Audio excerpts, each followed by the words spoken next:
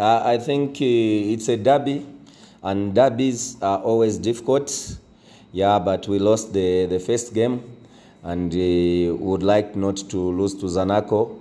I think if my memory will get me right, I think the only team we have lost twice is Power Dynamos. They have collected the 6 points from us, so we are looking forward at least not to lose to Zanaco.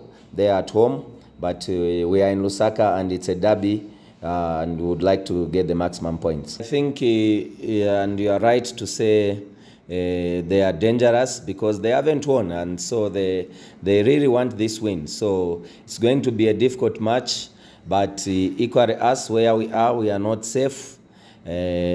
Would like to get the maximum points, so we are putting everything so that we correct the maximum points, because it's a derby.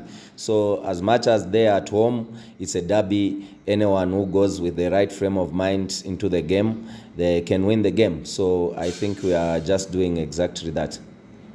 5 points away from the second position team, which is Green Buffaloes, but obviously our main target, I always talk about this because this is a team which came from the first division. So the most important thing is to stabilize, and maybe next season we'll put new goals which we want to achieve.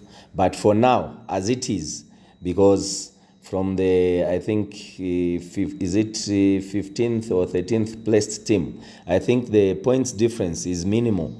So we shouldn't get ahead of ourselves and start thinking of something else. The most important thing is first to stabilize in the Premier League. So we are looking to get the maximum points, and obviously with a few games left, would like to be safe, would not to be thinking about being relegated, and then we'll set new goals. But for now, we want to make sure the relegation mark, we beat it. Thank you. And a few games left to play. If we are in that position, why not go for it? But for now, our focus is on stabilizing the team. Yes, I think we have got injury concerns on Kavengere. I think he's training, but he's restricted. So we would like maybe to give him a rest. On Chapa, I think he was injured against the Butekon game. I think even the punishment, I think the Butekon went scot-free, and I think I talked about this during the game. So it's a minus for us to not to have Chapa, especially that he did well in the Butekon game. He's not available. So I think those two are the ones who are missing in this game.